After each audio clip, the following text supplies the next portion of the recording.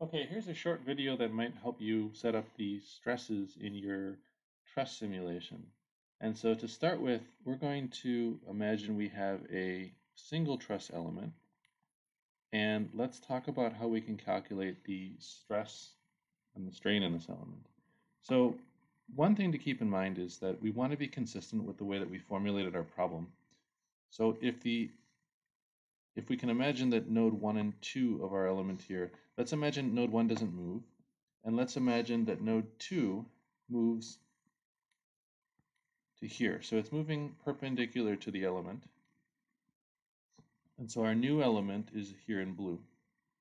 And so you might be tempted to say, all right, I'm going to say that the original length of the element is L0, and the new length of the element is L, and so I will calculate my strain as L minus L0 divided by L0. Now this is what you would expect from probably what you learned that strain is, but it's not consistent with the way we set up the problem. And the reason is because this is a very nonlinear deformation. And it's not linear because of the way we calculate L. L is something like, by the Pythagorean theorem, L is related to the displacement of u2y by L squared is equal to u2y squared plus L0 squared. And so that's not linear. And if our strain is related in this way to the, let me take the square root here, a nonlinear expression in terms of our displacements, then we can't have a system of equations that is linear. So these two things are not compatible with each other. And if you compute the strains this way and you were to calculate the stresses and then calculate the forces that nodes, you'd find out it's not in equilibrium. So what can we do instead? So what we need to do is compute the displacement and then the strain consistently with the way that we did in the problem. And what that means is we need to take our element degrees of freedom, u1x and u1y, of course these are just the element ones, and u2x and u2y, and we need to compute the displacement along the element direction. Now the good news is we've already kind of figured out how to do this. And the relationship to use is to say that the displacement along the element direction, so I'll say u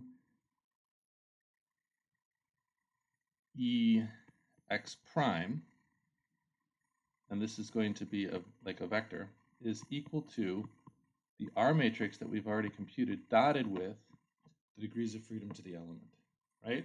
So again, what this is doing is it's taking the dot product of the displacements of each direction, of each node, with the direction of the element to calculate the projection of the displacement along the element direction. So how would we do that? All right, so you've solved your system of equations. You have k, or d is equal to k backslash f. Make sure you use backslash and not forward slash. And then what we want to do is we want to go element by element, and we want to compute the strain and then the stress of each element. So to go over the elements, we can do the same thing that we did before. We can just do another loop over our connectivity matrix. And then what we can do is we can gather the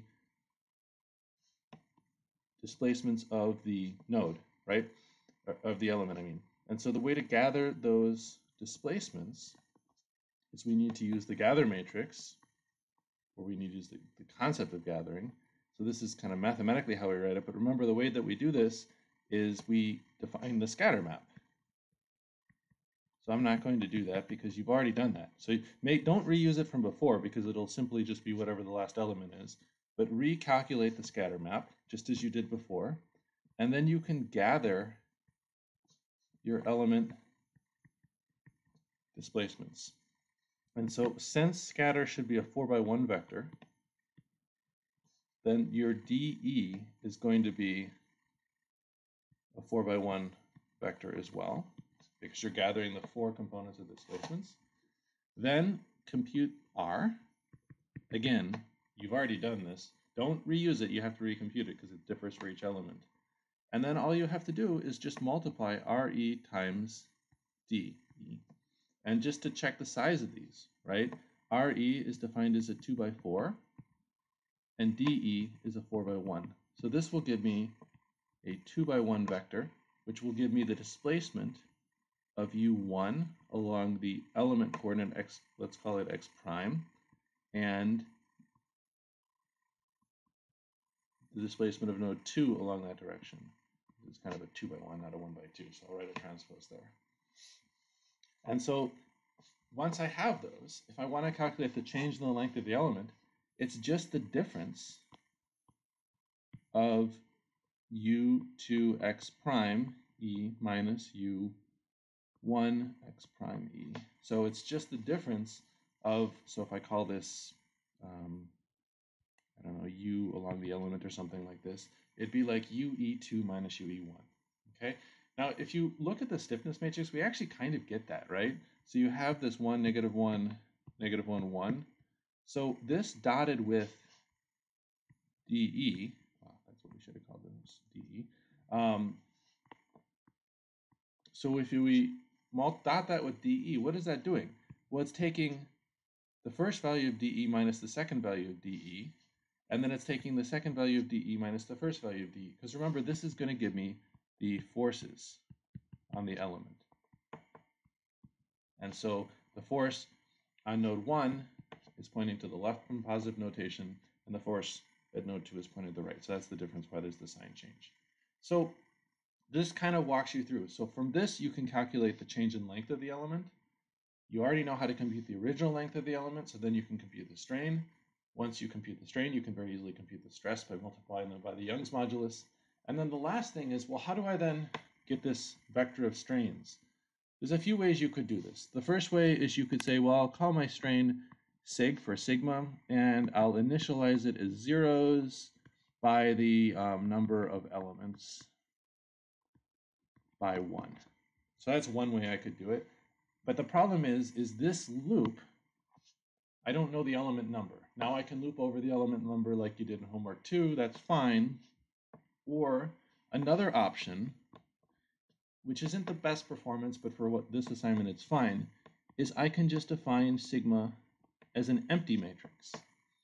So if I do this approach, then I would have to have something like sigma sub E is equal to the stress.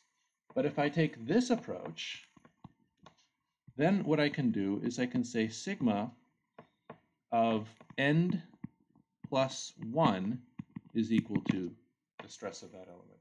And what n plus 1 does is it says add a new value to the end of this array. So initially the array is empty. It's just going to add a new value. It's going to add a first value to it. Next iteration, it's going to add the second value and so on. So that's two approaches. This way, I think is simpler. Just keep in mind if you're building up huge arrays, it's a little bit inefficient. But for this problem, it's perfectly fine. All right, hope that helps.